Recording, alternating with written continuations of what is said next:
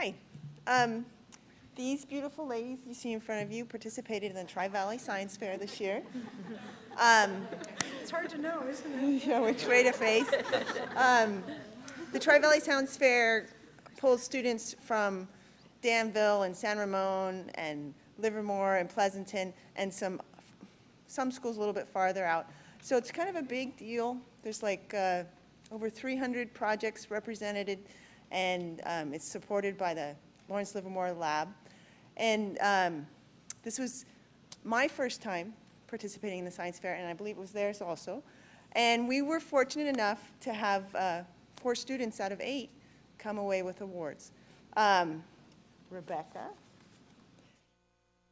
Beasley and Casey Borgenson did a project on learning styles, and they earned a 3rd place finish for their findings where they saw that visual stimulus works best for learning.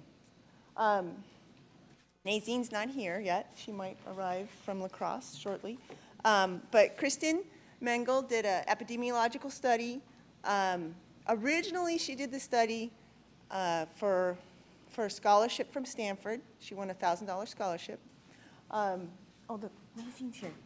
And at our science fair, she won a 1st place in her division.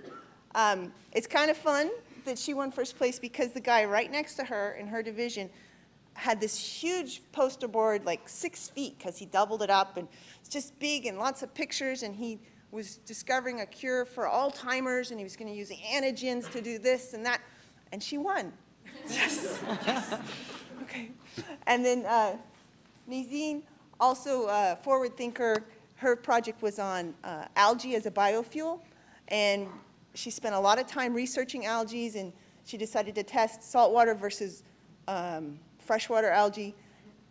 And we had a little trouble with the experiment itself, the procedure. But we did the best we could and fumbled through and learned a lot, and she got an honorable mention for her effort. Okay, so we're going to step back, and the next group comes. Actually, let's read the award, if we could, for the benefit of the audience. And this just says, all of the names are on here, but Dublin Unified School District Board of Trustees recognizes and congratulates the Dublin High School students for outstanding achievement in receiving honorable mention or 3rd place in what place they received in the 2010 Tri-Valley Science Fair. So congratulations to all of you.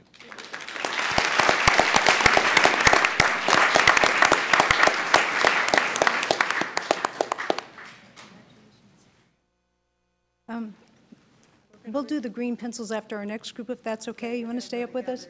Kirsten, I want you to come and share with the board. She's done some exciting research on another topic that I think is really timely. Well, my project was about researching correlations between sleep deprivation and depression. I saw that a lot of teens in our high school and all over the world are suffering from sleep deprivation because of the amount of homework and schoolwork and all those extracurriculars they do.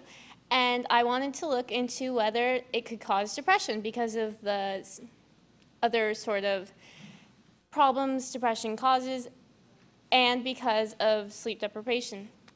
But I found, after doing my study, that there is a correlation between sleep deprivation and depression.